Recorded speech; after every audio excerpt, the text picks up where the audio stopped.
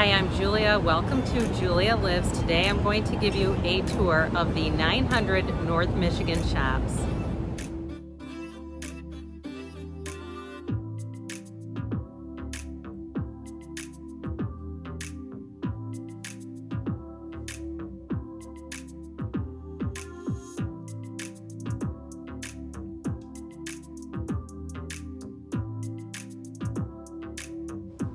This footage was taken on a rainy Wednesday morning just as the 900 North Michigan Shops were opening, so there are people here, but they're mainly sitting down drinking coffee. You'll see people a little bit walking around, but there are quite a bit of people in the mall already. This is a great place to come if it is raining because you have 7 floors of shopping without all the walking. I don't know about you, but sometimes when I'm in Chicago and I've walked 4 or 5 blocks and I've been in and out and in and out of stores, I get a little tired.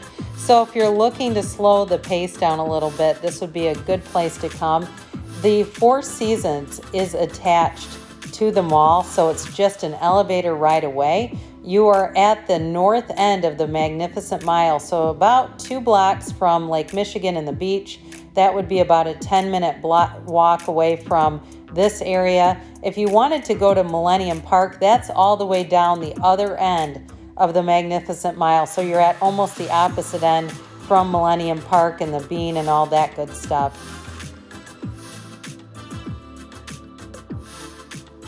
Bloomingdale's is the anchor store for the 900 North Michigan Shops. This one runs 7 stories. It goes all the way up to the top. So if you like Bloomingdale's, you may want to hit this one up.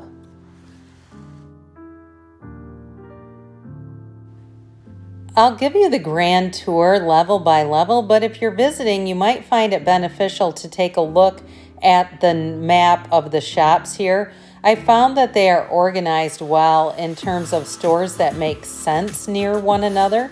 So here you'll find Club Monaco on the left, and right next door to it is a men's shirt store, dress shirt or casual shirts, called Tuck It.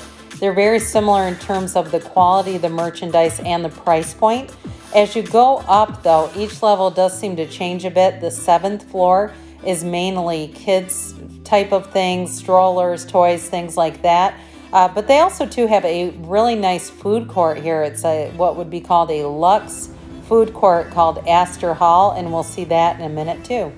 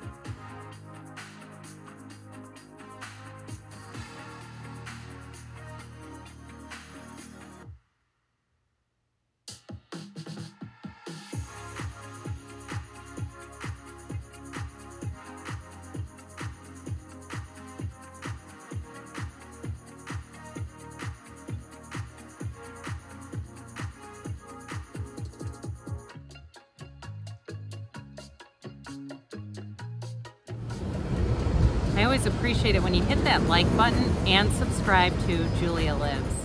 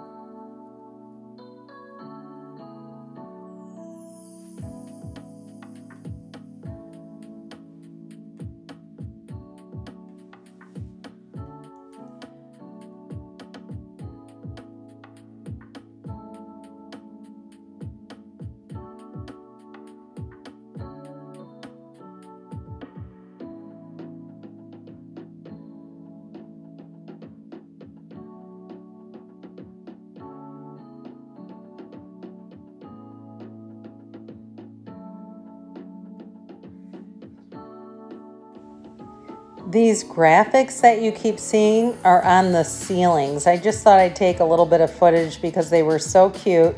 They change with every level, so you might have little kids with you who are mesmerized. Here is the menu for Astor Hall, so you just pick whatever you want, whichever type of food you want, and then when you're done ordering, you'll get a notification that your order is ready on your phone, and you just go right over there. So there's no long lines to wait in. It's really easy to access food and drinks here if you want to come and have a lunch while you're out and about shopping. And again, here we go on the 5th floor, and I'll take you all the way up to the 7th floor.